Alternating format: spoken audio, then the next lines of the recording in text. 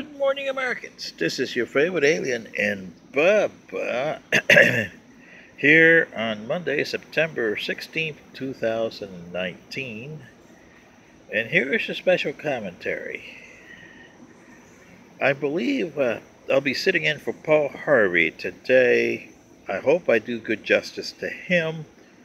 And if Mr. Paul Harvey Jr. is watching this, let me know, because I think this is Mr. Paul Harvey would have loved this commentary.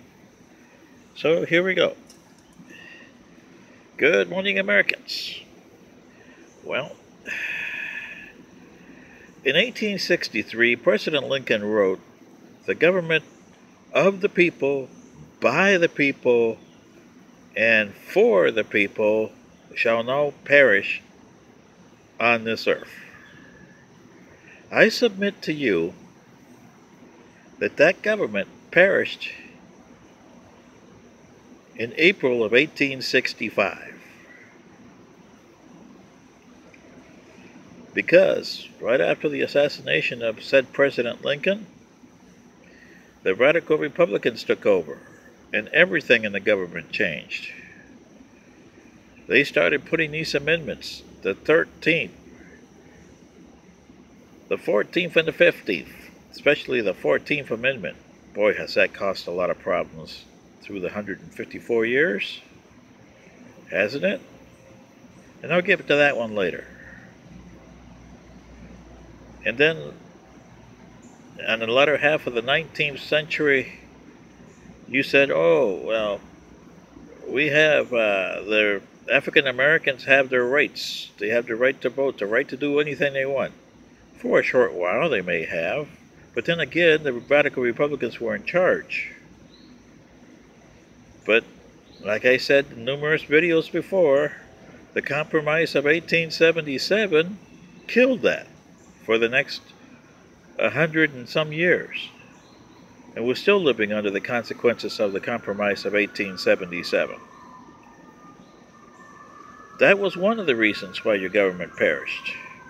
The 14th Amendment is another one, where you watered down that amendment so bad that you created the Jim Crow laws in the South and segregation in the North. And not only for African Americans, but for other entities too. You never resolved your Native American problem. You still have it even today.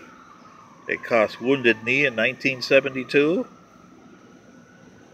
And then you had other amendments that came in. The 16th Amendment, which allows the government to tax you unlimited. Anything they want to tax you on. And like I tell you in numerous videos, they can even tax you on number 1 and number 2 if they have to. Anything to get money. You know, they're taxing you on your TV. Remember, TV was supposed to be free, and now you have to pay taxes on that? Ooh, ain't that fun? They tax you on death. They tax you on birth. Pretty soon there will be a birth tax. Hey, you want to come into this world, you got to pay a tax for having a child. Yeah, right. I bet you that's on the works. Well, you have those. And then for men, or some men anyway, the 19th Amendment is probably saying, and you know what that is. That's a different story. But anyway, then you have laws. And remember, justice and the law is not the same thing. It never was and it never will be. There's a difference between justice and the law. And the way I look at it, when you have a violation, say sexual violation to a lady, you have a certain amount of time to report it, don't you? Otherwise, it becomes a statute of limitations, if I understand your system correctly. And the Democrats are using these poor ladies for political gain.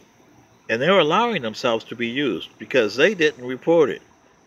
And they don't understand. It doesn't matter that the system views you bad. As long as you got a written report of it to a police department, they can tell, go stick it, see you later, we don't want to hear it, you still have to take the report and put it on. Once they do that, that becomes part of the public record.